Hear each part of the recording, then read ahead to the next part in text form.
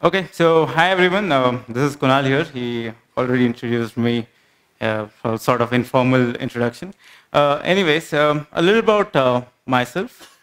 I'm Kunal. I'm currently a developer at SoStrong. You would have probably met me just outside the hall at our booth.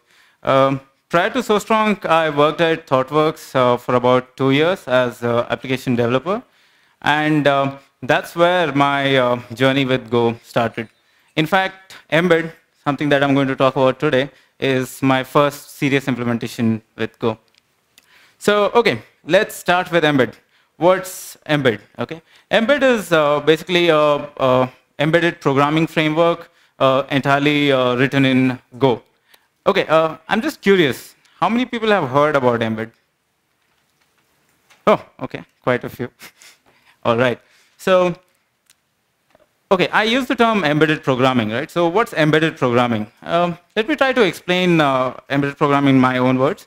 So take an example of this device. Everyone knows what this is. It's a Raspberry Pi. It's a palm-sized computer, right?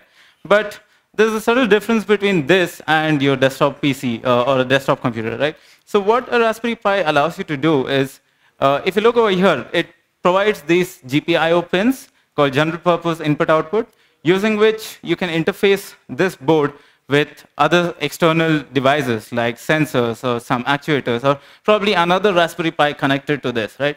So what I'm trying to say is something like this is usually embedded in a larger system, and the whole system works as one entire piece, right? So something like this is also called an embedded device.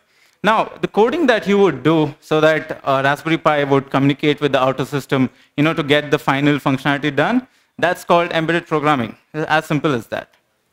Okay, so with that clear, a little story about how we started Embed. So back in ThoughtWorks, they had this wonderful initiative called Open Hardware. So the basic idea was people get together, try to build some hardware projects, learn how to do them, and make them open source, right?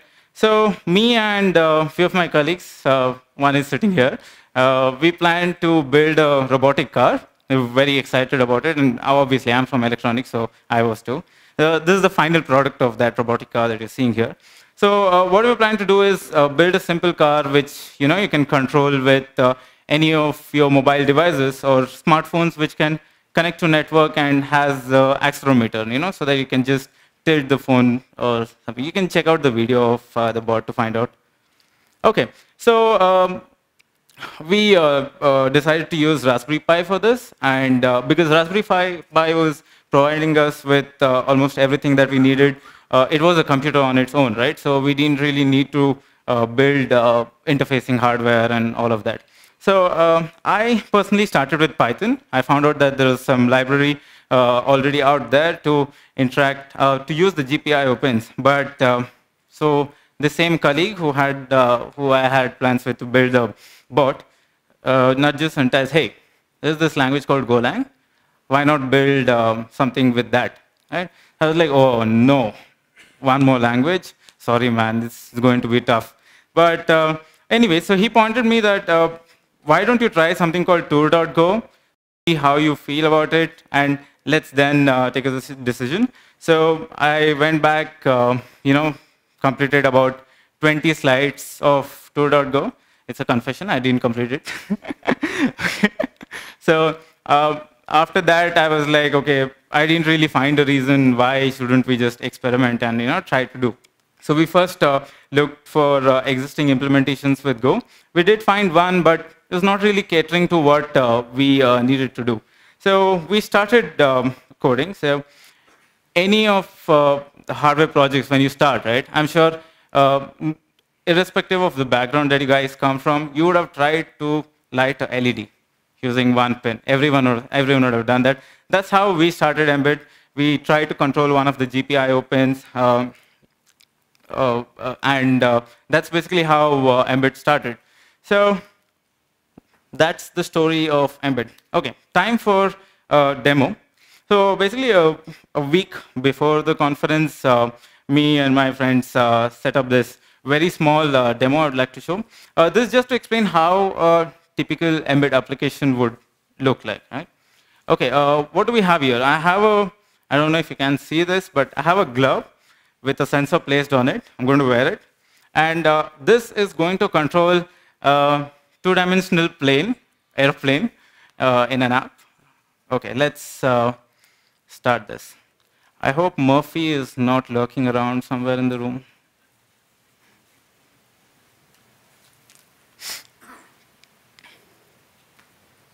Yeah, it looks dangerous.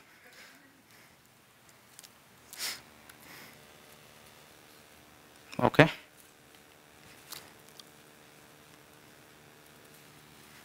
So let me start this. Yeah.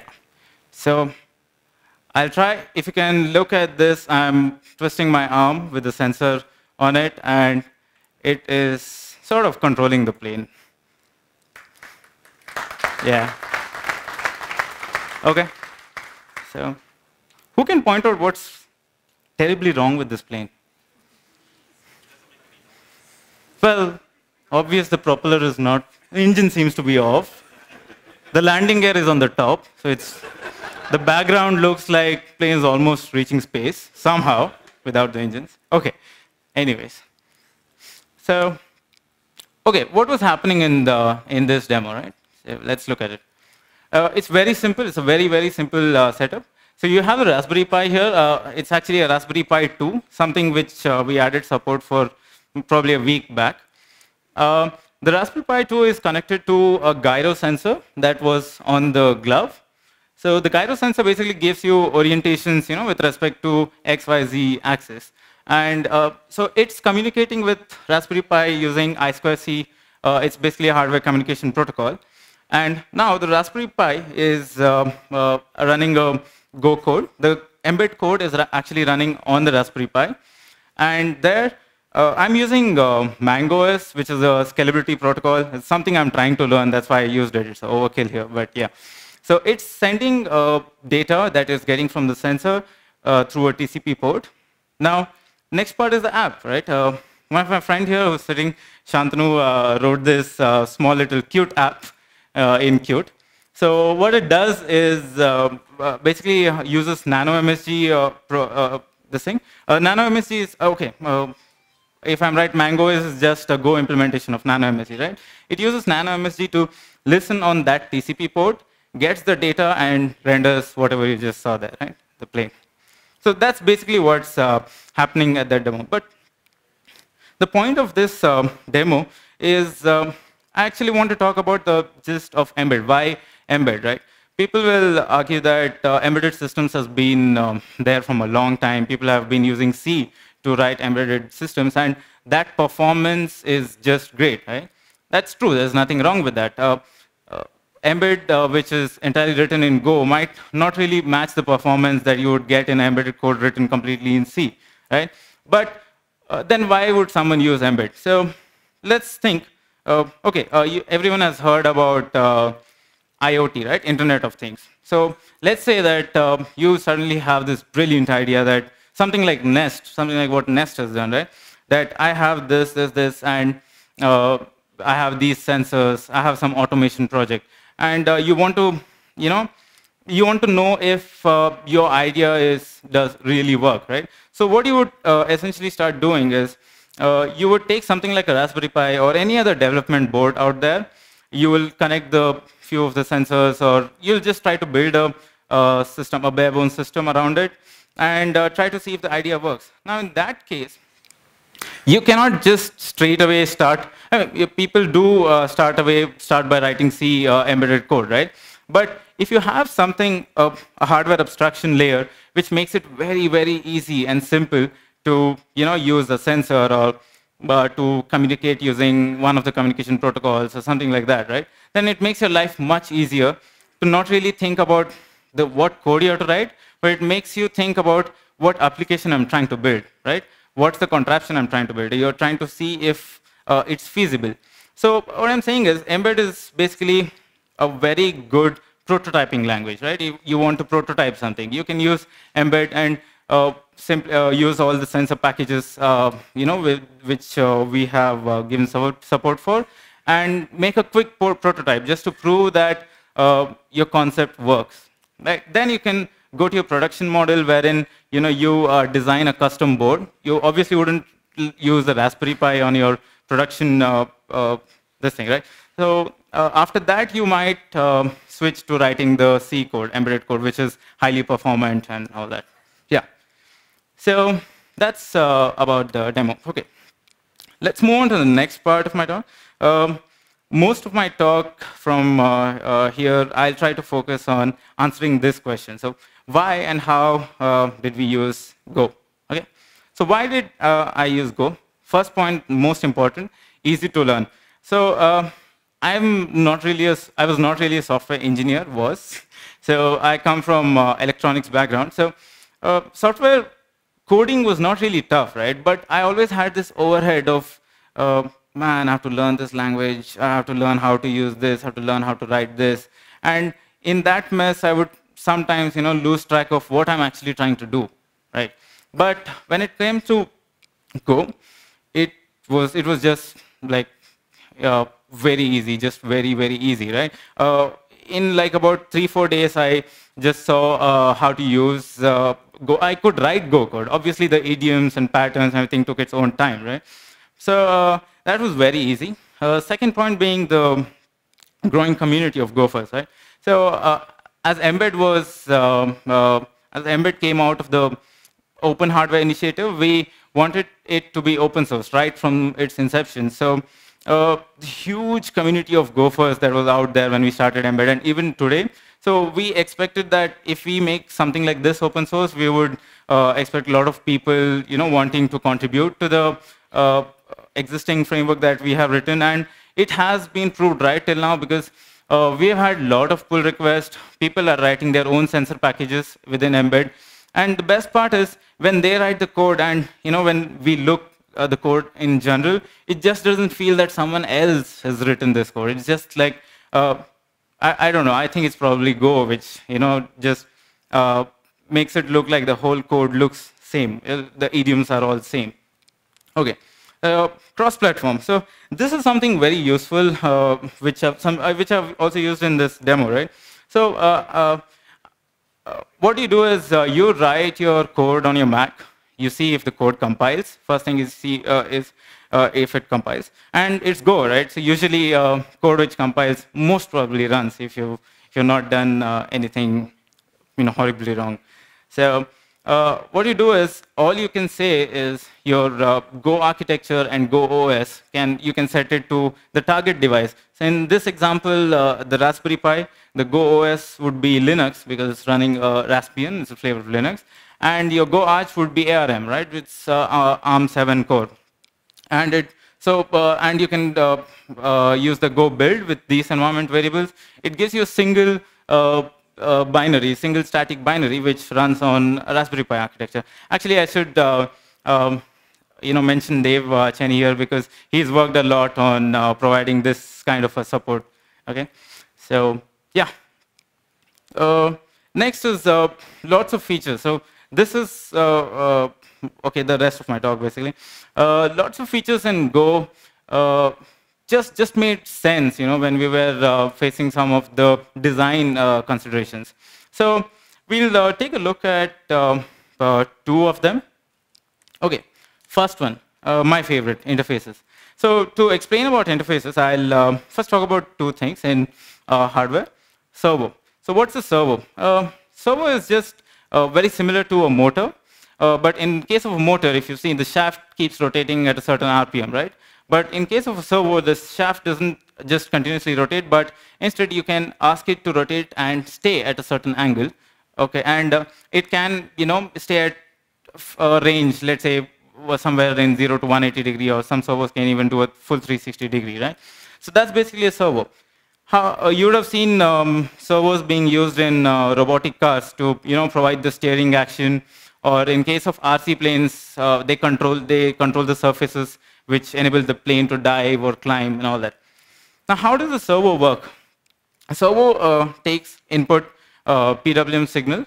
So I said PWM signal, right? What's a PWM signal? It's simply a square wave whose pulse width, that's this part, can be varied, right? You can say, like a normal square wave would be something, what people say, 50% duty cycle, because the high time and the low time are same. So that's pulse width modulated signal, okay? So now you know how a servo works. So how did we model servo in Embed? Let's look at that. Some code from now, okay. So we first have the PWM interface. What's the PWM interface providing? It's just providing a function to you, which is which is set microseconds. So basically, what set microseconds would do is the function name tells it, right? It just sets the pulse width in terms of microseconds. Then we have the servo struct. It has the input PWM and certain other things that servo would need, okay? And the only thing the servo exposes is a function called set angle. So if you look at, if you look at the definition of servo that I just gave, right? This is all you would need. All you need is provide some input to it and a handle, and you need some kind of a handle to set the angle to which it rotates to, right? But this is not really, this much is not really telling how we use the power of interfaces here, right? So to explain about that, let's talk about PWM again.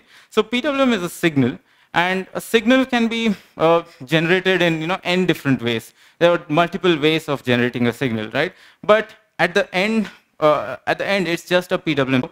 If you look at it, a servo need not really know who is generating the PWM signal or how is the PWM signal being generated, right? All it needs is a handle on its pulse width, so that it can set its shaft angle to certain value. So I'll actually take a few of the samples that we support in Embed. So this is one way of generating a PWM using something called Servo Blaster. Servo Blaster was again another open source stuff that someone had written. So what you do is you can actually generate a PWM, a fairly okay PWM signal on any of the Raspberry Pi pins. So what it basically does is it sets the pin to high, then low to certain time and all that. But that's not really efficient way of generating PWM, but it does work in most of the cases. So this is one way of generating a PWM. So at the end, whatever we get is the PWM signal, right? Let's look at one more way of doing it. PCA 9685. So this is a ASIC. So ASIC means application specific IC. So what does PCA 9685 do? It's basically IC which has 12 channels, and on each of the channel you can generate a PWM signal. So this is how you would use a simple PCA 9685 to generate a PWM. So the last there's one more important point here is setting the frequency. So I don't know, just people who have done their hardware projects, usually a servo takes PWM signal with frequency of 50 hertz, right? So you set the frequency to 50 hertz, and then at the end, what you use is this package gives something called a servo channel. Basically, it's a PWM signal in one of those 12 channels.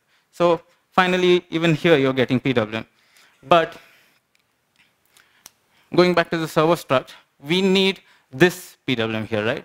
So all you need to do for any of those two PWMs to be able to use as an input here is implement that method called set microseconds.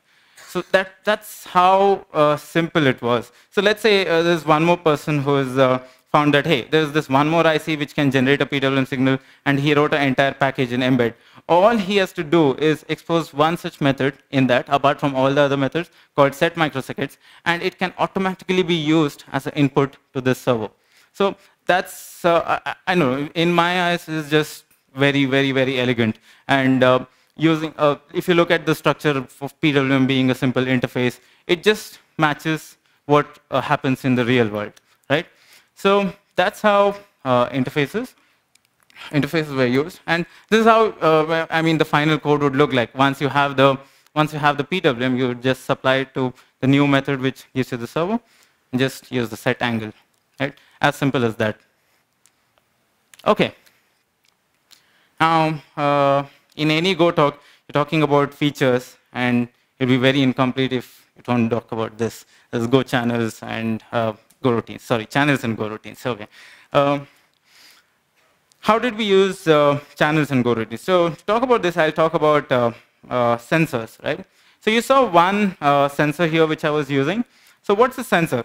A sensor basically takes a samples data from its surrounding, like a temperature sensor tries to sense temperature, the ambient temperature, and then convert it into some kind of a digital data that a computer can read, right? That's simple. That's as simple as it can get. So that's sensor. Now, in any of the embedded applications, what you would usually do is you would get data from the sensor. Then there is a controller which reads that data, does some logic. Then there is the actuator, which based on that logic, does some actions. Like actuators are like motors or servos, for example, right? So there's a catch here.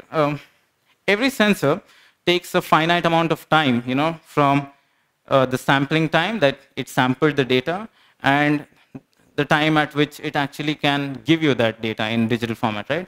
So essentially what I'm saying is, for example, a temperature sensor, you ask the temperature sensor, hey, what's the ambient temperature?